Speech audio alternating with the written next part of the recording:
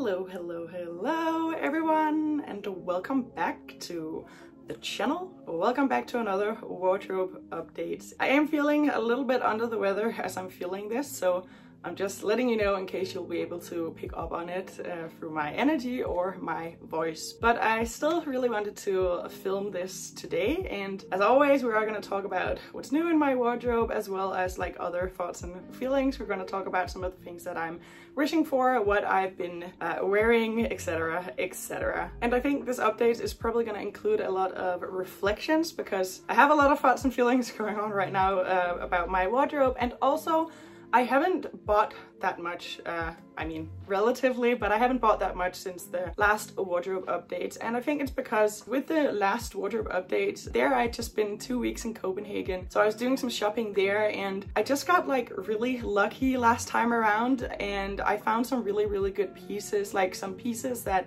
I've just really been enjoying wearing for the past month. You know, the denim skirts that I ended up with and the grey dress. I also bought the wool sweater from Arcade, and yeah, I have another couple of things that I've just been like really focusing on wearing. And so I've been less interested in adding new things to my wardrobe just completely naturally because I've had more than enough to wear. I mean, that's the thing. You always have something to wear, but is it something you want to wear? And right now I have a lot of things that I really enjoy wearing. So yeah, just been a little bit less focused on adding new things to my wardrobe, but still I have bought some things and we're going to talk about them. So the first thing that I have added to my wardrobe as of late is a pair of boots from Zara, dark denim boots, which means that I would say that now my dark denim Canadian tuxedo is complete. Actually, I saw these boots for the first time in November in Zara. I did think they were really cool, but at the time they were $100 or Swiss francs. It's almost the same currency, and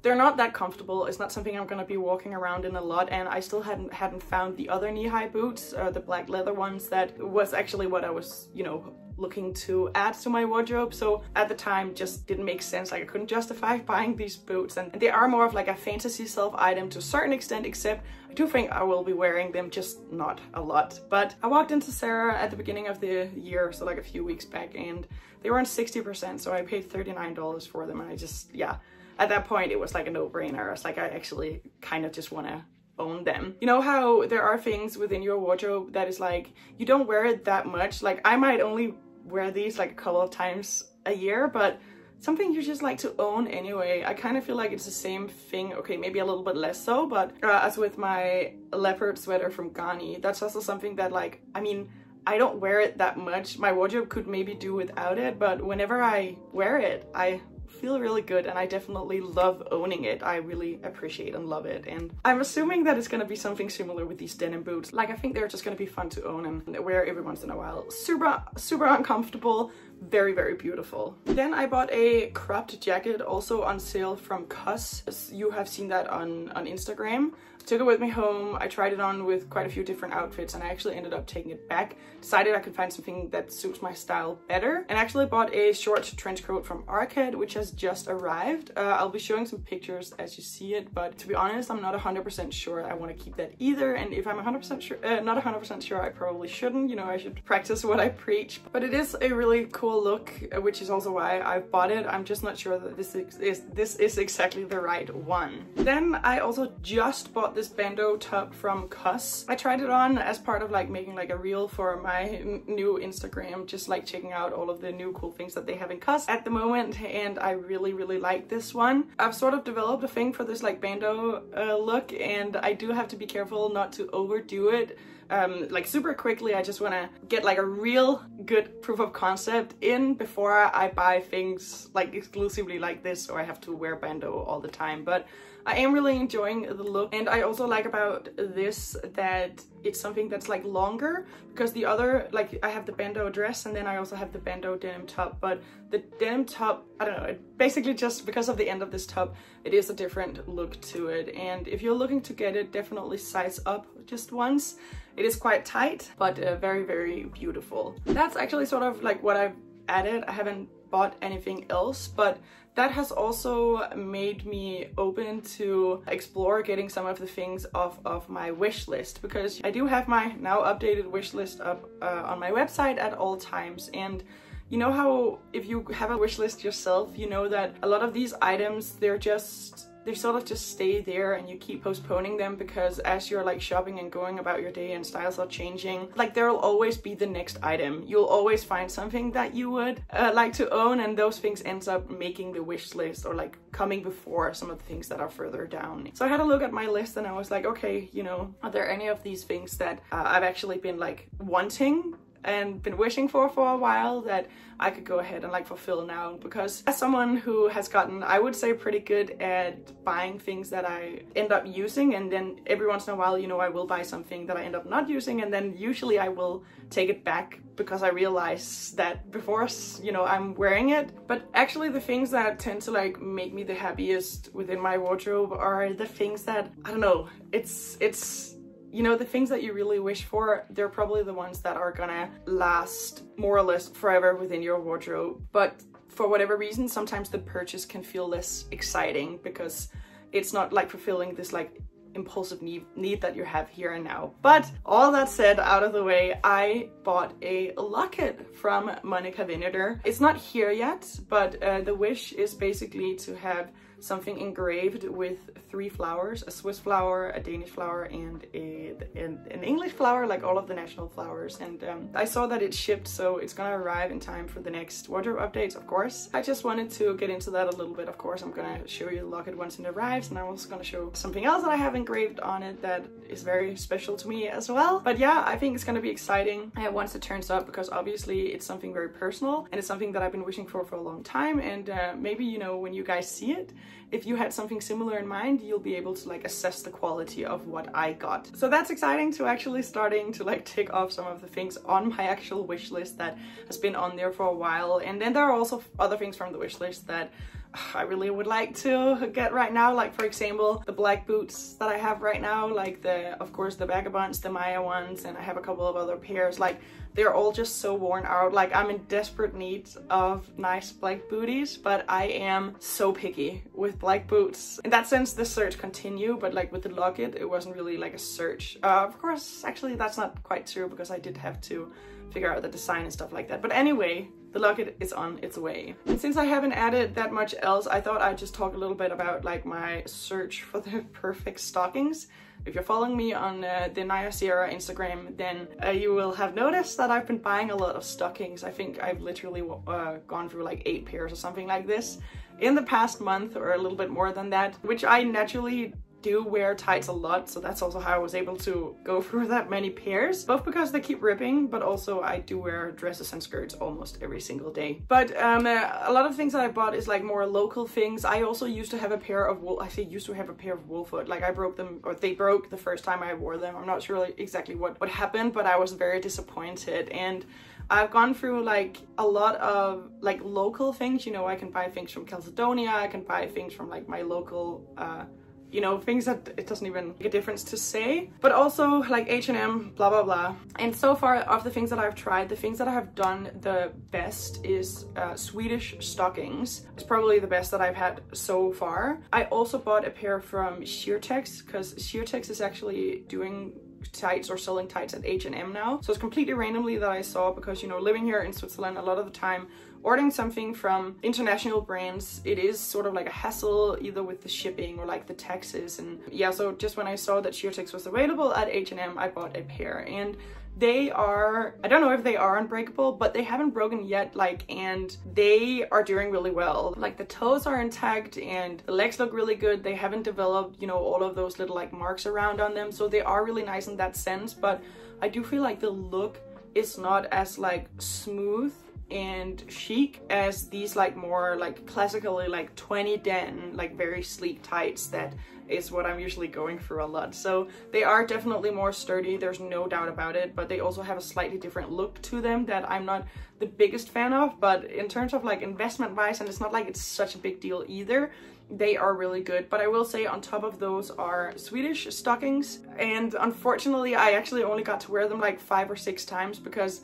I had broken a nail and I didn't really take it into account, so I ripped them myself when I put them on, and I did have to wear them that day anyway, so I just turned them around and then I had this like small hole. And of course, like once they have a hole in like a visible place, it's no longer looks good, but I will say that the hole it didn't like enlarge, and like it was just there, where usually in most tights, where when you create like some sort of like tear, it will just run. At least that's what you call in Danish, you know, it'll make this like long strip down, but that didn't happen. So my plan is to get more stockings from Swedish Stockings, and then for whatever I'm doing that day, I will also alternate with using the Sheer-Tex, because again, they are definitely more sturdy, but I do feel like you sacrifice a little bit of the look to use them. So yes, that's where I am at in that journey, and of course I will link both below. Actually, there is one more thing that I bought, which is just like a standard black turtleneck, like the ones that I already have from H&M.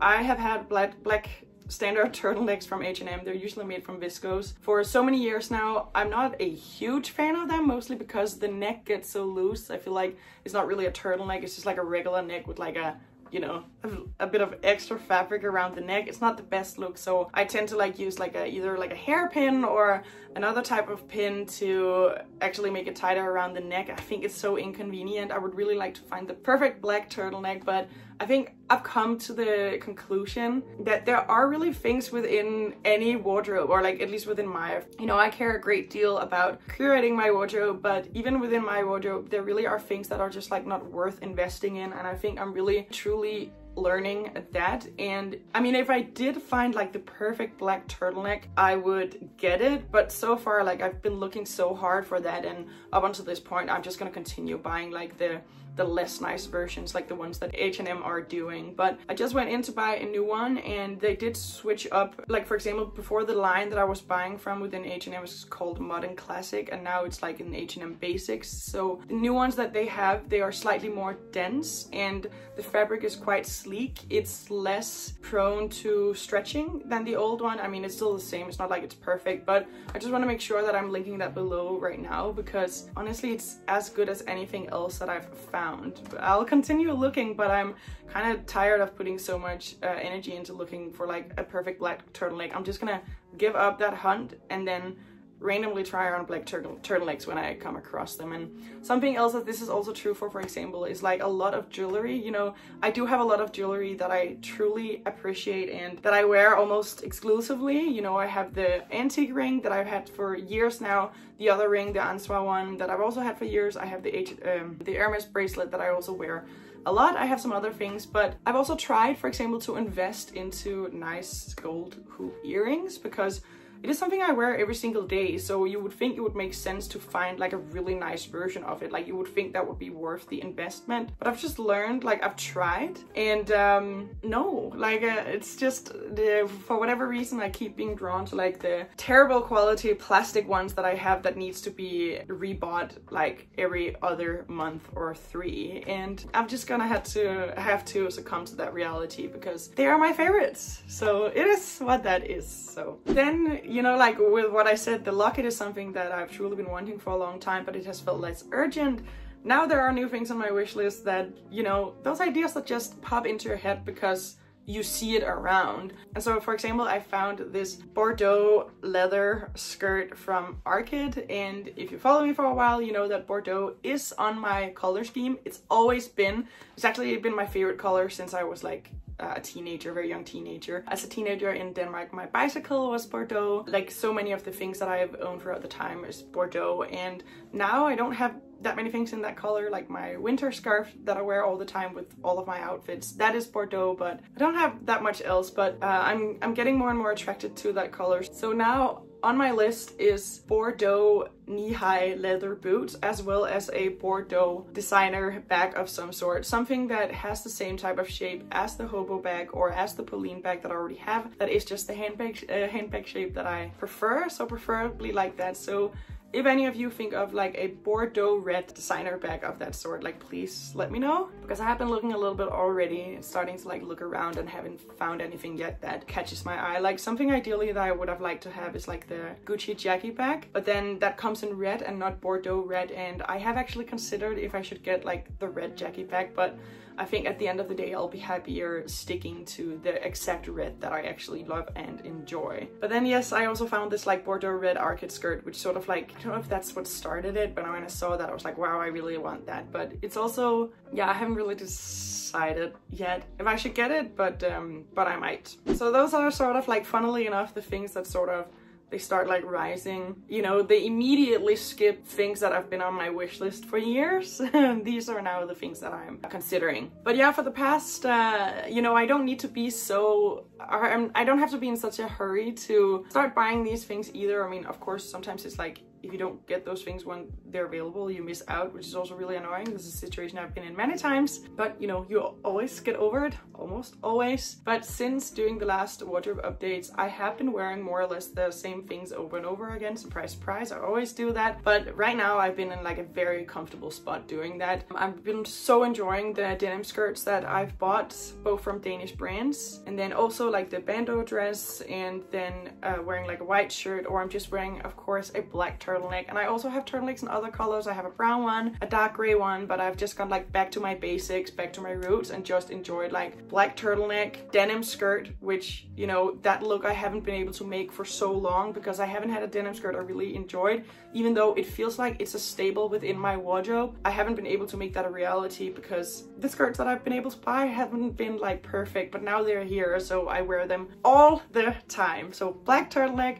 denim skirt, knee-high boots, and then my And Other Story jacket, and depending on the weather I'll also wear like my new Uniqlo down jacket. But if you haven't heard me talk about those yet, then you can in the previous wardrobe updates. But basically, more or less been wearing these outfits. Of course I'll be showing them as I'm talking, so there's really no need. Today I'm wearing a little bit of a different outfit. I'm wearing, you know, my new bandeau top from COS, and then I'm also wearing jeans. So it's a pretty cool look if you ask me, but not sure how much I'll be wearing that compared to the other things. And then of course, with all of this, outside of my knee-high boots, I've also been wearing my other boots, like my vagabond boots. Like this outfit that I'll be showing this outfit right now. I had made this outfit up in my head like about a year ago, and I just really wanted to make it a reality. And I also talked about that in the last wardrobe updates a little bit, so I don't want to get too much into it. But basically, now that outfit is here, and I do indeed wear it all the time. And I also talked about the last time how I bought this basically very sheer long sleeve basic black top from Zara, and that I have also been wearing. So for example, like when I'm going out for drinks, instead of like the regular turtleneck,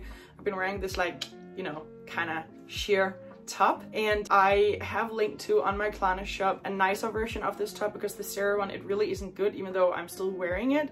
And I noticed that actually a lot of you guys have purchased it, because, you know, I can see through my links how many click it. And they do have like a version of this top from Arcade made from this like silk mix, and I've had such good feedback about it. So I'm also definitely, yeah, I need to get that myself as well. It's one of those things where like, I don't know why I put it off, probably because I still have something to wear that resembles it, but that top won't last much longer. So it's good to know that that top is doing well within people's wardrobes. Then I just wanted to share and talk about that I have made a new Instagram. If you're following the other Instagram, just the standard one, the Najasierra one, you've probably seen it already because I've shared it on my stories quite a few times. But the Najasierra Instagram, I do share just whatever I want. I'm not very consistent with it. It's really rare that I make a post, but I do share things on my story whenever I want to, and it's really cozy to have you guys following me over there. But I have made this like other Instagram called Finds by Najasierra, where basically I just share the nice high quality things that I find. And my inspiration for making this account is that I see similar accounts where it's like outfit inspiration, which I kind of like. I find that pretty cool, but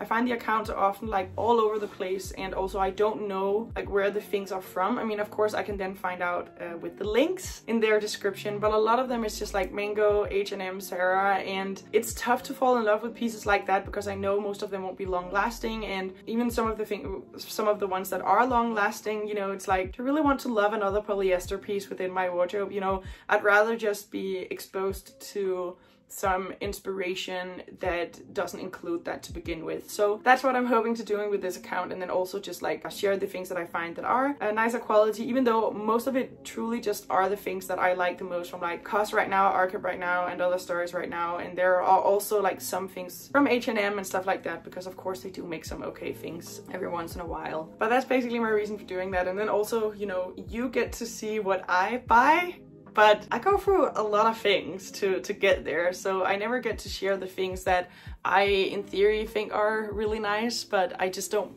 you know, I don't purchase them for my own wardrobe. So that's that. Then I also just wanted to touch on really quickly, I have promised you guys a declutter video. I have already done the declutter, but I have all of the things that I've decluttered in a suitcase, so it really is as simple as taking it out and talking about it, but it just feels like such a task, but I have to do it anyway. The things that I've decluttered are things that I'm about to like drive to the Salvation Army, or that I need to get rid of here and now. I think if there's anything I've learned from past declutters, it's that you don't have to rush doing that. I like to get it out of the way to prove to myself that I don't need it because I don't miss it, but after that I, you know, slowly start to put things up for sale. I think the times where I declutter was something where I threw so much stuff into bags and then, you know, felt this incessant need to get rid of it all at once. Those days are over, and thank God for that. But this time around has been interesting to do a declutter of the things that I don't enjoy and wear, and also talk about like why, because some of the things, yeah, I mean, we'll talk about it more in depth in the declutter, but still some of the things are just like, you know, they weren't mistake purchases, they've just done their journey within my wardrobe. Like I used to think that everything that I bought would be permanent, but you know, it just isn't so. So even with a very well curated wardrobe, you know, your taste is still gonna change, and you're gonna change your mind about some things. And something that I've already decluttered and I've already sold it is the brown curated coat. But it was sort of like interesting because now that I'm investing more or less in like nicer pieces, like things that truly have a resale value first of all, but also that are in such great quality that like the next person that owns that after me will be able to get the exact same amount of joy out of it, if not more. You know, that's something that I feel good about contributing to, so that even though I bought the coat as new, it will have like a great life after I'm done with it. Like, you know, I have the other curated coat that I really doubt I'll ever sell that. Like that's my OG, the charcoal one, and I love that one so much, and it honestly still looks as new even though I'd worn it north of 200 times. But with the brown one, I really just came to the conclusion that like this is not the brown that I like. It's not warm, I will say it's neutral, like it definitely is fitted for a cool toned wardrobe, but it's not as dark and greenish of a brown that I have just now seen time and time again is the one that I really enjoy. And also when it comes to a coat like that, I do like the boyfriend coat way more. I think with my frame and stature, or whatever you would call that, and also just probably my Scandi DNA, I do prefer the slight oversized look that much more. So it's a lesson learned, and it's a great lesson to have, because I think my cost per wear on that coat ended at like 2 francs or something like that, or $2, which in my opinion is just like, that's such a good cost per wear for like wearing like a meticulously, like a literally so perfect high-end piece that made me look so good every time that I worn it. I've just come to the conclusion that it's not my style, and I did have to pay like a fee because of the type of, you know, store that we use here to sell things secondhand in Zurich. Like it's so high, I had to pay like a 50 francs fee out of the the 400 that I got from for the coat. But basically I bought the coat for 500, I sold it for 400, then of course I had to pay the fee. But at the end of the day, I paid 100 francs to have this coat for this long, and I mean, I didn't even wear it as much as I could have, because I've actually also decided, for similar reasons, I mean, in this case it's not really about the color, it is more about the shape, but I don't need the classic coat in navy that I also have, so I'm also selling that, and I'm putting it up for sale for the same price. And it's also like in perfect condition, you know. Some people will get a beautiful coat from the curated with like 20% off, which is a good deal for something, again, that looks like it hasn't been worn. So I'm selling that for the same price, but in my case, because I've worn that double the amount of times than that I had the brown one, my cost per wear will be even lower. I don't know, it's just so beautiful to see these things come to fruition, instead of, you know, having so many things that you don't love, and then when you don't want to wear them anymore, like pieces from fast fashion, no one else would get any joy out of them, and it's just such a different journey. And of course, like, I still feel like it's sort of like a time consuming and a little bit annoying to like have to spend time like selling the coats, but it is a different experience knowing, like, with all of that, there is like feelings and emotions involved, even though it is just materials, and those feelings and emotions are so much more like pleasant than when you're doing the same thing with fast fashion, which you know doesn't really hold any value to anyone. The same thing as such a nice wool coat will. And for a lot of the things that I have decluttered, which is really a lot, guys, it'll be an interesting video. For most of those pieces, am I wrong? No, I think it's gonna be more or less the same, but yeah, it's still, you know, it's something that I will have to take time to do. Anyway, I think that was more or less what I had to chat about today. I hope that you enjoyed this video, and if you did, please give it a thumbs up so that I know, and I will see you in the next video. Bye guys!